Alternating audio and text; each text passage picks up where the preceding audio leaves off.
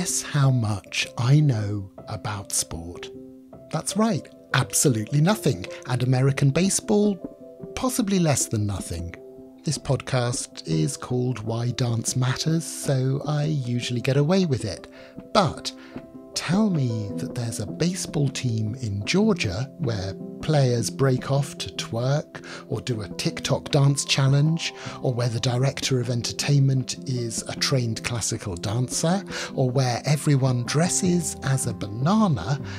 And gentlemen, you have my attention. I'm David Jays, and this is Why Dance Matters, the Royal Academy of Dance podcast.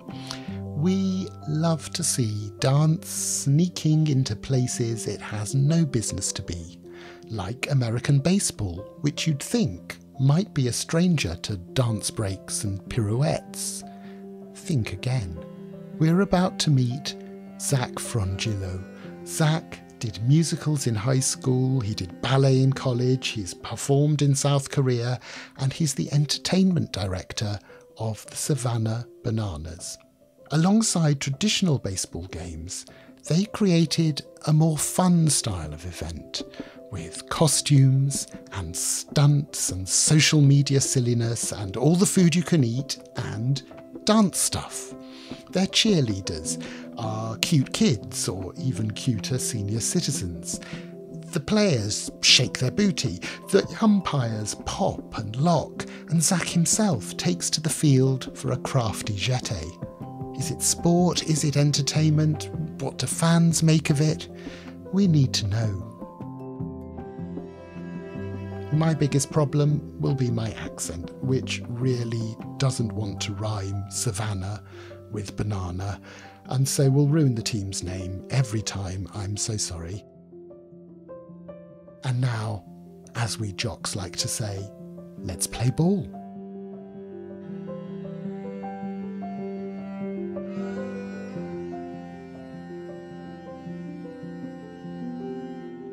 Zack, welcome to Why Dance Matters.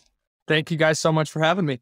You were, in school, huge sports fan, hockey and baseball, but you were also a great dancer. Did you, when you were growing up, imagine that there might be a job that would combine these two passions? I mean, I think it would be a lie to say that I did. Growing up, I was a sports kid, so baseball, hockey, football, the whole nine on the sports side. And I really didn't start dancing until high school. I just kind of fell in love with dance and performance and the ability to portray emotion in a new light. I've seen high school movies, and I know that the jocks and the theatre kids are like two tribes who never meet, enemies since the beginning of time. But you presumably were straddling both of those camps. How did you do that? Were there two Zacks who would kind of switch during high school? I think I can speak for everybody. And there was definitely comments that were made when I was a good baseball player. I was very good of my class. I always played at a high level.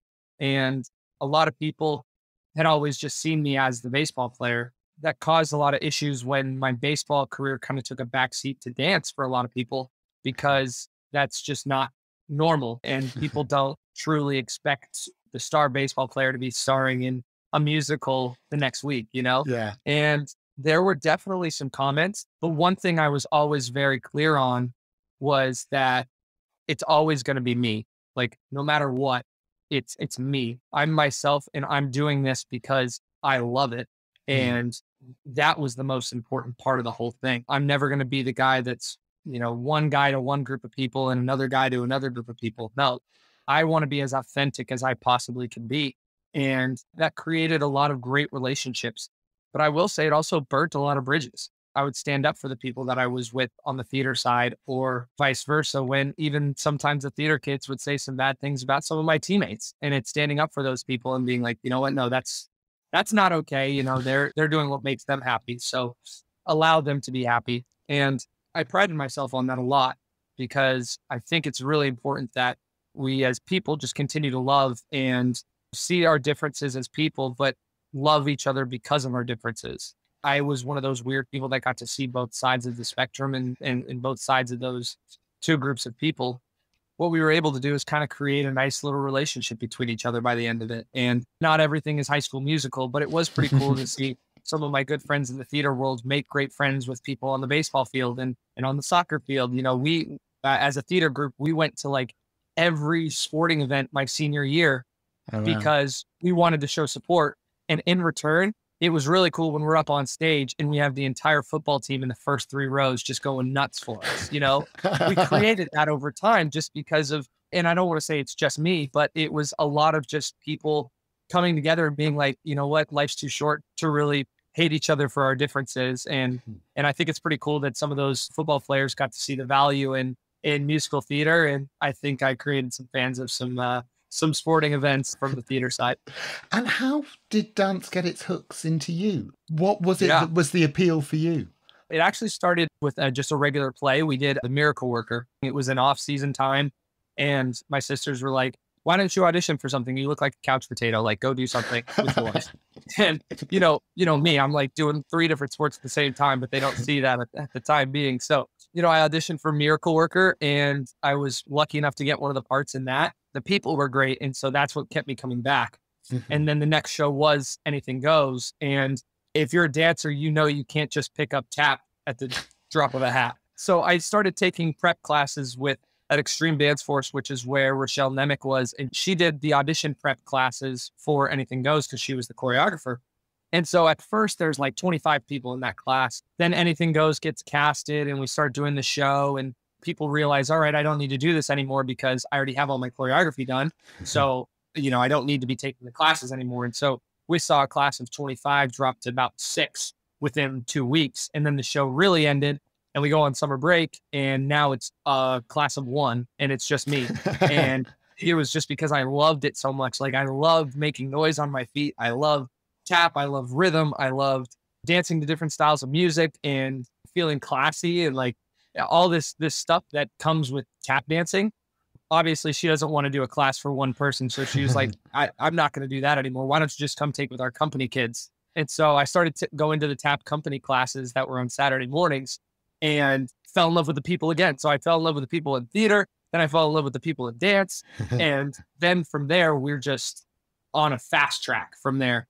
And they convinced me to start competing and doing solos and duos and trios and the whole 9 yards because dance and men are scarce. So, you know, I really loved it. I just fell in love with that. From there, it just took off. And then I fall in love with ballet. And then, you know, I get an offer from the University of Nevada, Las Vegas. And I'm in this world of like, how in the world did I go from baseball, hockey, and football and all this to dance? Like where did that come from? But it was all love and just passion, finding new things and finding that niche that not a lot of people have. And then I got back from Seoul, South Korea when I was in Korea for about 6 months. I really was at a high with dance and I thought, yes, like this is absolutely it. And then I get that notification that the Vegas Golden Knights are having auditions for ice crew and performers. And I was like, I have to be involved. Like I get to have this ability to perform and be in sports at the same time. I mean, you can't really script a better spot. And then I fall in love with sports entertainment and the behind the scenes. And then the next thing I know, I have a message from a man in a yellow tux saying, hey, this little team down here in Savannah, Georgia might be a good fit for you. And he was not wrong, to say the least. And now I have the dance world, I have my performance background, the sports world, all combined into one. And I think I kind of curated something pretty special here, to say the least.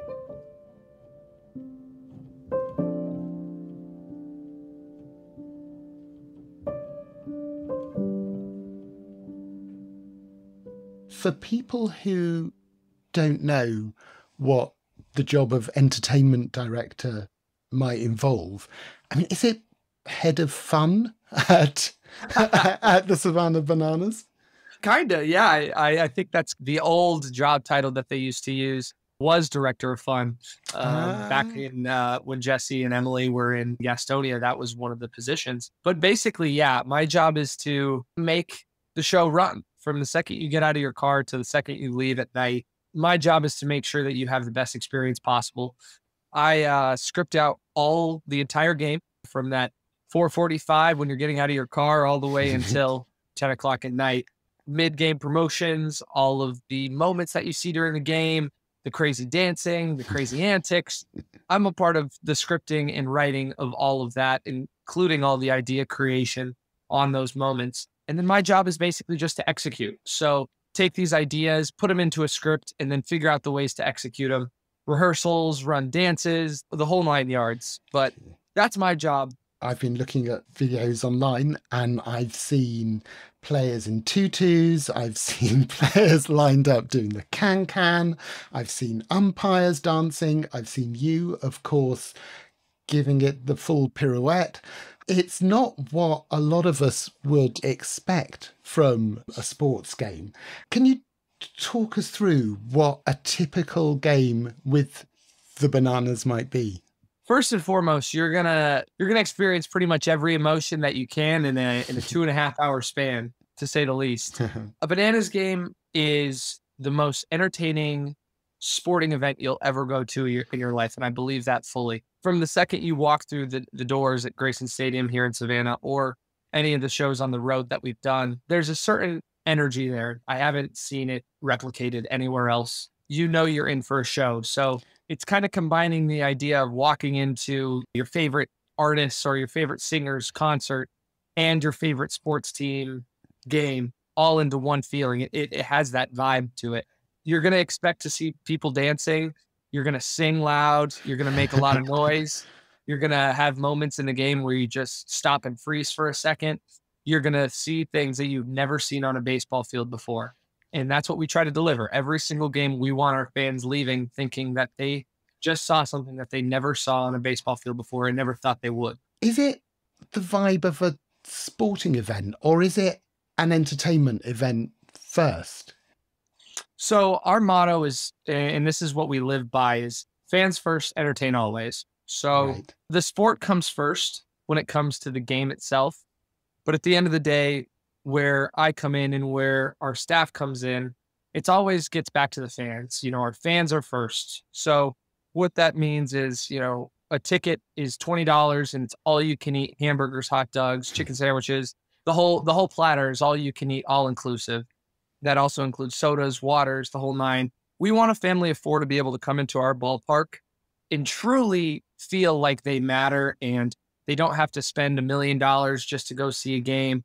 They can come out, have a great time as a family, have dinner, have some fun, and watch a baseball game all at the same time while also having the time of their lives. That's what comes first. It's not the game. It's not the entertainment. It's the fans. So that fans first mentality is what drives us. And it's something we ask ourselves every single day. Any decision we make, is it fans first? Is it the best for our fans? And then the second half of that is entertain always. So we believe there's a true correlation between the entertainment and the baseball.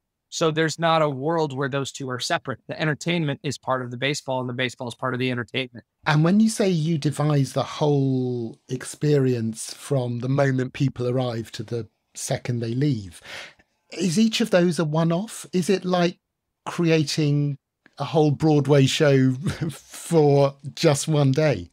Yeah. I like to phrase this like this.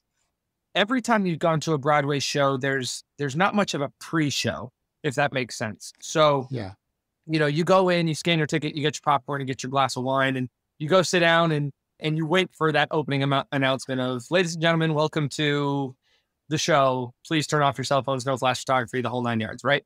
Everybody's heard it. Everybody's seen it. For us, that's our main stage. So from, like I said, the second you walk out of your car, who's greeting you? We have parking penguins out in the parking lot handing out icy pops to fans as you they have walk parking in. penguins. Parking penguins. Lord. They'll dance to the wobble and they'll say the waddle is what they call it. And then we have our pregame march where before the doors even open, you've met the entire cast. Our Bananas Pet Band is coming through, playing music. All of our casts are Banana Nanas, Mananas, Banana Splits, Split, our dancing first base coach, and our entire players are all out there greeting fans, giving high fives, literally parting the line down the middle, giving high fives to both sides. And we do a full performance before the gates even open. And then when the gates open, all craziness breaks loose. We have trivia in the crowd. We have flying bananas. We have a tryout to become the next Dad Bod cheerleading squad member, a part of the Mananas. We do a full warm up that's based off of hockey. We imitate the Lion King. And this is all before the game even starts, right? And so when you walk in the door, you're entertained. That's what's important. And so instead of, going to a baseball game, you get your hot dog, you get your soda, and then you go sit down and you wait for the game to start. We want you, as you get that hot dog and you get your chicken sandwich and you get your soda and you sit down, you're still able to have a blast while you're just sitting there waiting for the game to start. Our pregame script is longer than most MLB teams' regular script for the entire game. We pride ourselves on that. It's very, very important to us. Presumably, you're just lying in bed at night and then suddenly waking up with the next ridiculous idea to put into a game. Are you kind of sitting up, bolt upright at midnight going, hold on, dancing bears? Yeah, pretty much. I mean, Jesse and I, Jesse, the owner, and I, last year we dedicated every day and we did 10 new ideas for our show every day, 10 ideas. And those ranged from, minuting promotions that involved props to good hitter walk-up music, over the top moments in the crowd, and all these different ideas. 9 times out of 10, there's like 1 or 2 good ideas in there, or maybe Jesse had a good idea and I had a good idea. We combined the 2 and made it a great idea. But ideas drive us. Ideas are what keep us going. And I will absolutely say there have been times where it's the middle of the night and I wake up and I have to write something down because I'm like, this is too good of an idea to pass up. And then I wake up in the morning and I read my idea and I'm like, I don't even know where the heck I was going with that. So, it happens that way, or sometimes it's a great idea. The great part about our office and our creative office and what we call the circle of life, with our creative office, we all sit in one room with no barriers, no doors, no anything like that. Because at any given moment, creativity could spark, and we have the ability to really take ideas from each other and bounce them off just to make our show better or find new ways. And that's very, very important to us.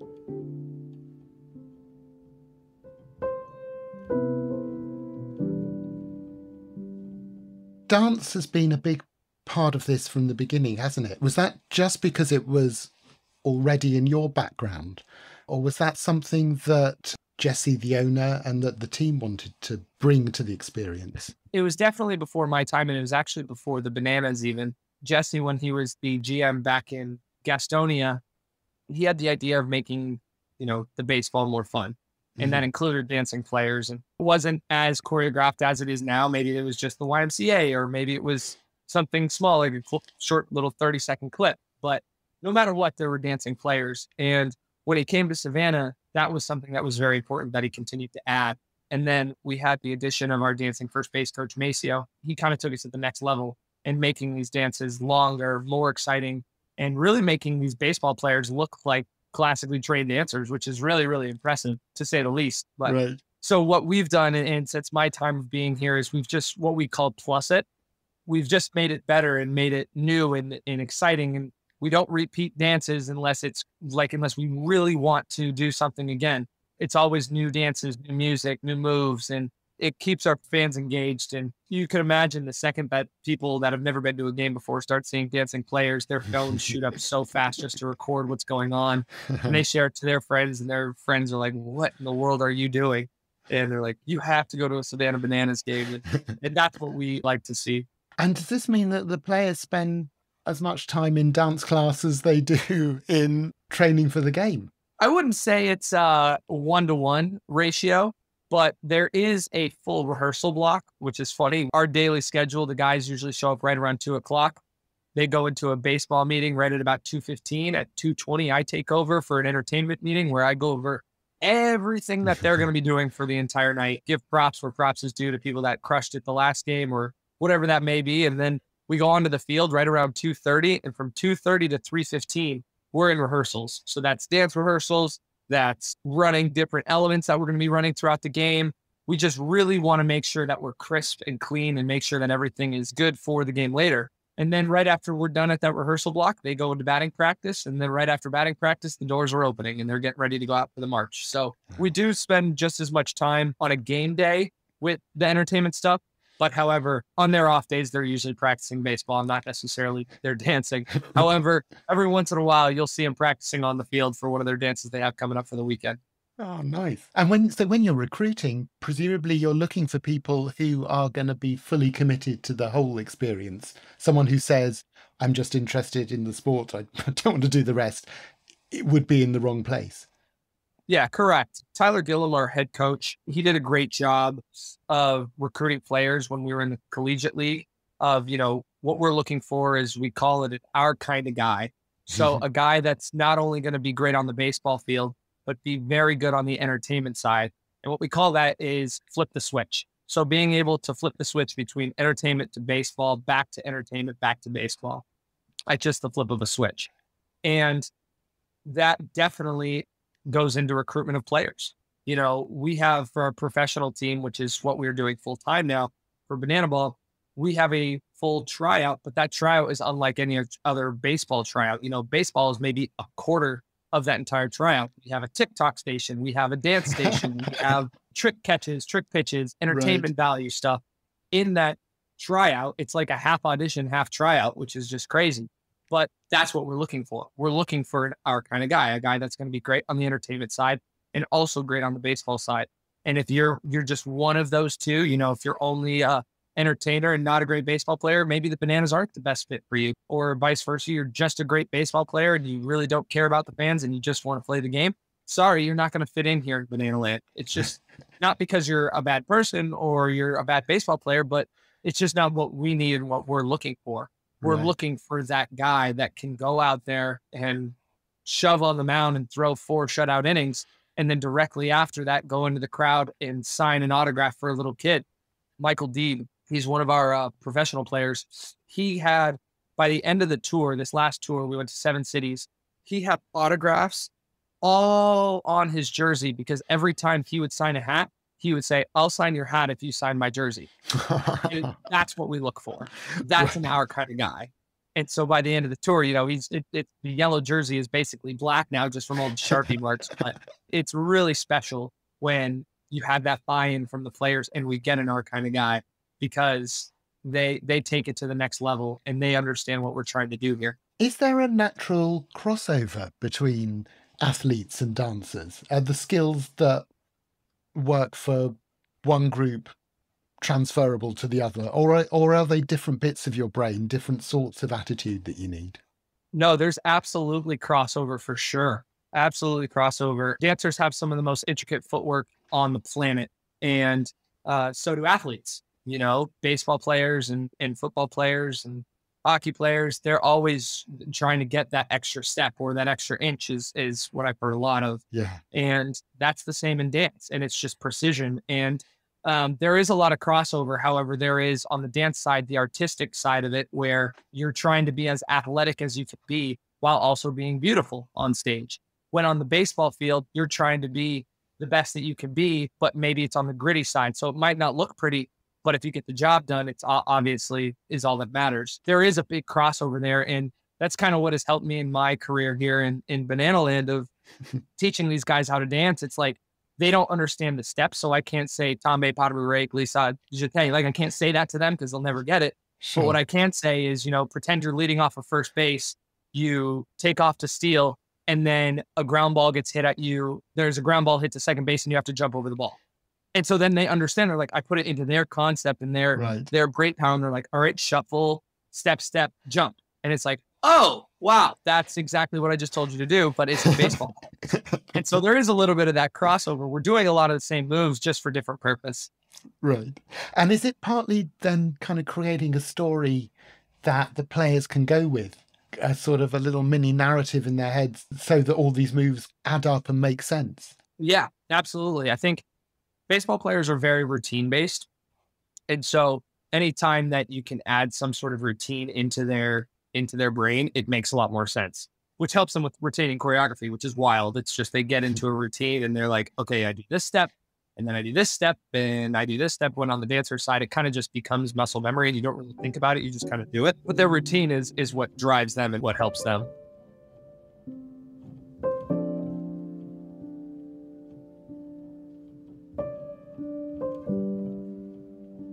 For you, was there a moment when you realised that you weren't going back to a career in dance? I mean, you mentioned getting the call to work in sports entertainment. Did you think that was that forever, or were you thinking of it as a sort of an interlude before you Yeah, got back no, on the dance track? yeah, I absolutely thought there was a finale to my dance career. Hmm. UNLV was one of the most special experiences of my life. I can't thank them enough, the dance department at UNLV for the opportunities that they gave to me personally and to some of my other classmates. But UNLV gave me the opportunity to travel the world with dance, which is something I never ever anticipated being able to do. Yeah. Traveling to Turks and Caicos, living in South Korea, all over Europe, and then, also giving me the opportunity to work a job in dance with a dance competition, producing and teaching dance to kids all across the country. I've been to 49 out of 50 states. I'm 25 years old, and that's pretty rare. And UNLV gave me that opportunity. Once I got back from Korea and, started joining the Vegas Golden Knights, I did see an end in dance. I was still dancing throughout the entire time that I was with the Knights, but it always became secondary to the sports side and the sports entertainment side. And then once I came to Savannah, that was basically my retirement party for dance. I knew Right. that there were dancing players here and stuff like that, and I knew my dance life would help, but my performance, taking classes, or anything along the dance line for myself was done. I was very okay with that. I had done everything that I could ever imagine and more in my dance career. Right. And I was very, very happy to say goodbye. But I learned pretty quickly once I got here that once you have it in you, the dancer in you, it's impossible to take it out. I would catch myself I'm a big country line dance fan. So I'd go to country bars and go line dancing and two-stepping and the whole 9 yards. And I would be like, man, I miss going to dance class. Like I miss taking ballet class and feeling strong and beautiful on stage at the same time. And then what got me back was I ended up becoming a ballet first base coach. Jesse knew that I had that ballet background. He'd done his research and he knew. And one game, Maceo, who's our dancing first base coach, couldn't be at a game. Jesse came to me a couple weeks in advance and we knew that this was coming up. And he was like, well, you have two options. Either you find a replacement for him for the weekend or you get out there and do ballet at first base.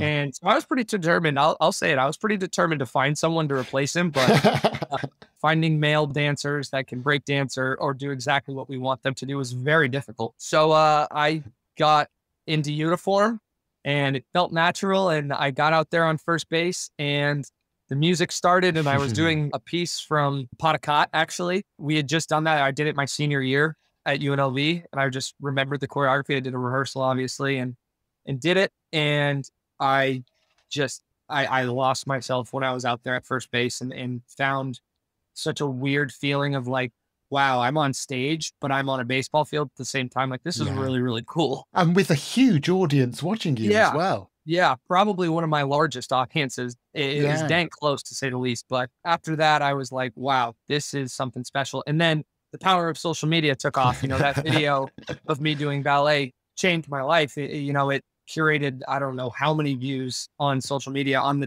our TikTok alone, somewhere around 2 million views. But it got shared Wow. endlessly on dance pages and baseball pages and all of this like weird crossover of worlds that I had back in high school, which I was talking about earlier, but it was special. And then I got a call from Savannah Ballet Theater here in Savannah. And they say, we're looking for a guy to do a part in Sleepy Hollow. We would love to have you. And I go, and I remember walking into the studio for the first time after saying yes. And just having that like first day of school jitters, kind of like, oh my gosh, I'm back dancing. And I never thought this would happen. And then Yeah. Sleepy Hollow happens. And then they bring me back for Nutcracker and lo and behold, back into the dance world yet again. How easy was it to get back into condition for that? Because, dancers always say, if you take a day off class, then it takes you a month to recover. If you take a year off class, then that's it. I think UNLV faculty will agree with me on this one. I'm kind of an anomaly when it comes to recovery. I was never the one that was like huge into taking class every day. Right. I could take class 2 to 3 times a week and be fine and not lose a step. And after it was about a year and a half from my last show due to COVID and everything like that, that I wasn't performing and I wasn't taking class. And so getting back into shape, I thought was going to be a lot harder than it actually was. I'm an athletic person and I keep good care of myself. And, I was still stretching pretty often, even when I was going to the gym and all that kind of stuff. I really did think it was going to be a mess the first couple rehearsals, but, I think it took me about 2 classes and I was back into good to go shape.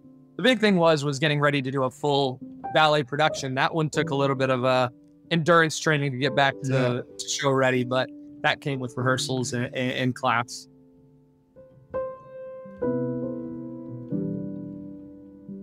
So you've got loads going on. You've got your social media career and your ballet career, and obviously being entertainment director for the team. How do you kind of balance all of those things? Which one is the priority? For me, the priority is still here in Banana Land, and that's not going to change anytime soon. There's something very, very special happening here in Savannah, Georgia. And I'm just very, very blessed to be a part of it, to say the least. And I can't thank Jesse and Emily for bringing me on and letting me be a part of this. But through everything, my passion is in sports entertainment and, scripting and calling a show and providing smiles for thousands of people that are here and decide that they want to spend their evening with the Savannah Bananas. That's what drives me more than anything on the planet. And dance is a secondary for me now. And I still play baseball with friends. Like I have a baseball tournament in Arizona coming up next month where I'm going to go play with my friends from Vegas during the off season. But, those things kind of drive me. But at the end of the day, the passion is sports entertainment and our fans here in Savannah. I can still take that inspiration from dance and from baseball and football and whatever it may be. I can still pull from that any day of the week, but I can't replace the feeling of walking through that line. We had a line stretch almost a mile long to get into one of our games in Montgomery, Alabama. And walking through that line is something that I'll never forget. And just seeing the smiles on those kids' faces and watching our players buy in and get autographs from that little boy that just wanted to meet his favorite athlete and get an autograph. And these guys are heroes to these kids when they come to a game here. They're heroes. And you never think that you get to actually have an interaction with someone like that. And you'll see every once in a while, a guy will go out and sign autographs for 5 minutes, but then you never see him again. Yeah. With our guys, they spend hours with our fans every game and giving them the opportunity to be that hero and be that celebrity and give our fans something to cheer for and excitement and let them escape from their own reality for a couple hours and really just sit down and have fun.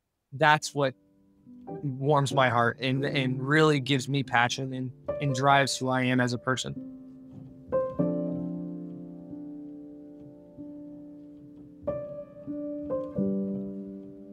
Zack, it has been very lovely to speak to you, but we will let you go after we've asked this one last question, which is, why does dance matter to you? Dance matters to me for hundreds and hundreds of different reasons, but the one thing that I think needs to be said more than anything is that dance and baseball alike, they provide escape from reality. And whether you're on stage or you're in the audience, what it does is it gives you this beautiful opportunity to escape from reality for a second. Life is hard. Life is really, really hard, and it's not easy for a lot of people. And the one thing that I learned is that dance will always be there for you. Baseball will always be there for you. And that is something that is so incredibly special. Whether you're dancing in your living room or you're on stage, having that escape from reality for even if it's just a minute to just release and feel something and be in your own body, there's nothing that can replace that. And for kids, it's remember that it's fun, for kids that are out there dancing and boys and girls, remember that this is supposed to be fun and find why it makes you so happy. And for the adult that retired and is no longer dancing and is working their job, dance is still there for you. and it'll never be gone completely. Like I said earlier, once you start dancing and you fall in love with it, it'll never leave you. And so I think that's why dance matters so much. Just continue to dance and find your stage, whether that be in your living room or on a stage. Just continue to dance and enjoy it and have fun doing it, because it'll always be there for you. Zack, it has been such a pleasure to speak to you. Thank you so much. Thank you for having me. It's been an absolute pleasure. Zack is so peppy, so much pep.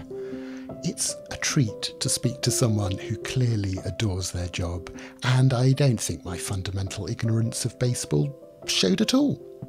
Whether you're a jock, or a geek, or a bright-eyed theatre kid, send us your thoughts. I'm at Mr. David Jays on Twitter. The RAD is at RAD headquarters, and you'll find links to the RAD and the Savannah Bananas, still can't pronounce it right, sorry about that, in our show notes. Our guest today was Zack Frongillo. Why Dance Matters is made by the RAD team of Celia Moran, Melanie Murphy and Charlie Strachan, and our artwork is by Bex Glendinning. And, fun fact, our producer, Sarah Miles, always dresses as a banana. Always. I'm David Jays. Take care and see you soon.